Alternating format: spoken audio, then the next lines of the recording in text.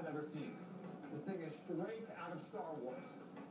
This 40-ton mobile crane has a cab 40 feet off the ground. Hello, sir. Hello. I'm Danny. Patrick. Patrick.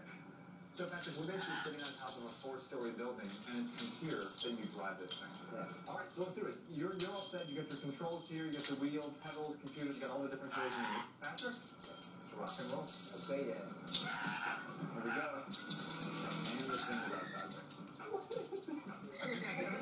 It's so weird. In the beginning, it was weird. But now you just do it.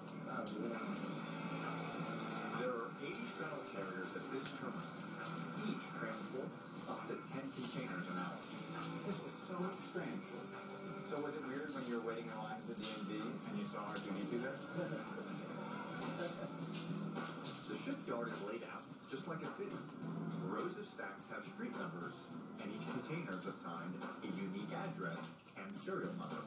So, Patrick, we're now arrived at 190th Street on the corner of 15th and 16th Avenue to pick up Mr. TCKU 995089-640, who needs to get on that ship.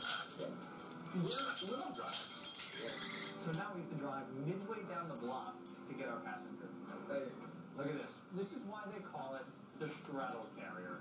Myself and Patrick are straddling this entire avenue of containers to get in the position we need. There he is, Patrick, right? TCKU?